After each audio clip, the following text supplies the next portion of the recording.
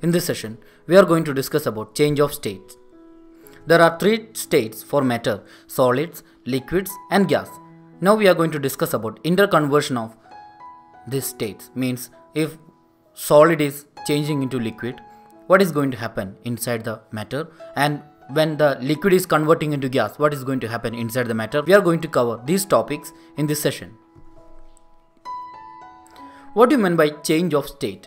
Change of state means the conversion of one state to the other state. Means solid is converting into liquid. For example, ice cubes. When we are taking ice cube in our hand, it is going to convert into water back, right? It is known as change of state. Matter can change its state. If we are giving suitable conditions, matter can change its state.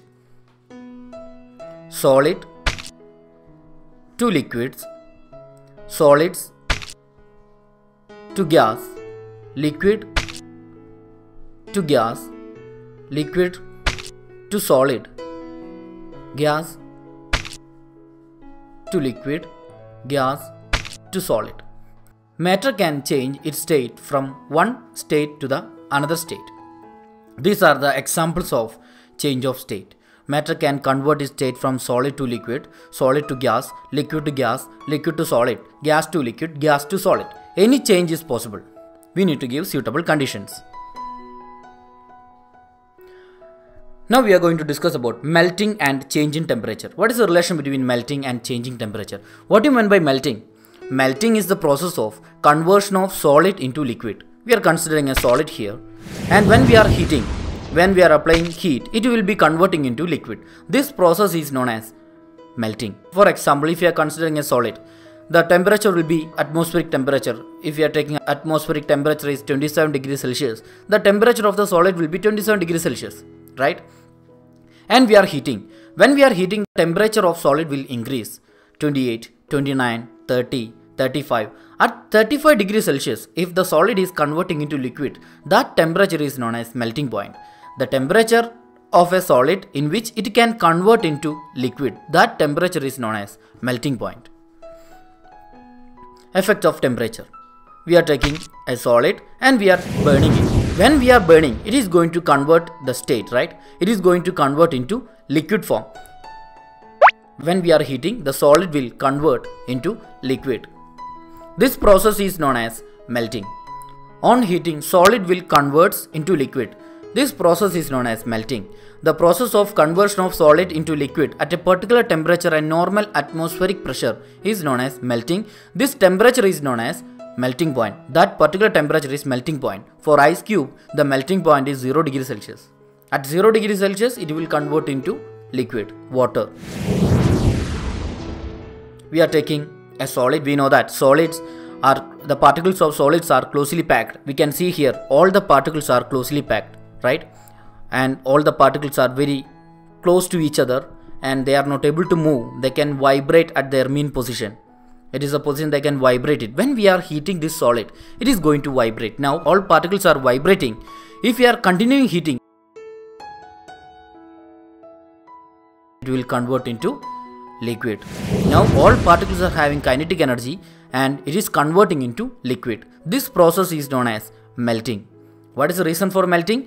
When we are heating, each particle is getting kinetic energy and now they are free to move. Then the solid change into liquid. On increasing temperature of solids, the kinetic energy of the particles increases. Due to increase in kinetic energy, the particle starts vibrating with greater speed. The particles leave their fixed position and start moving more freely. The energy supplied by the heat overcomes the force of attraction between the particles.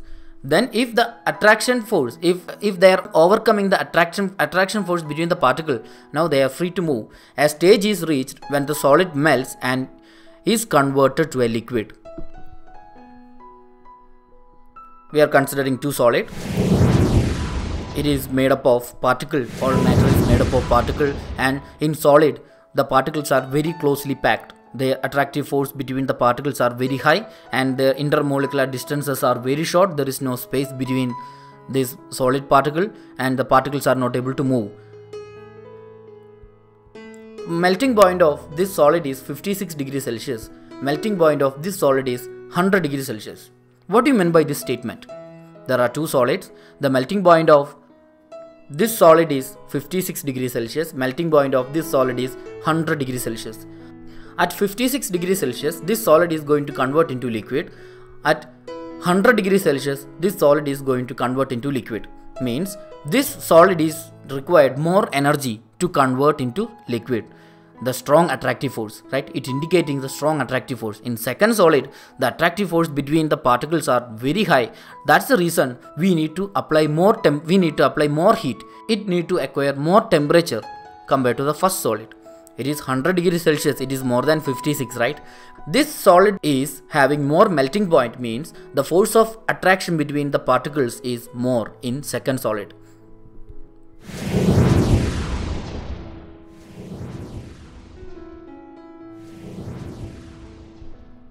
The melting point of a solid is indication of the strength of force of attraction between the particles in solid.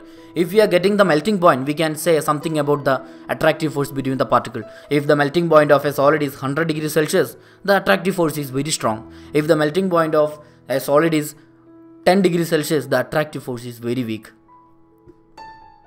Subscribe our channel for getting instant notification of sample paper solution and support us for providing free online classes to everyone. www.winpointonlineclasses.com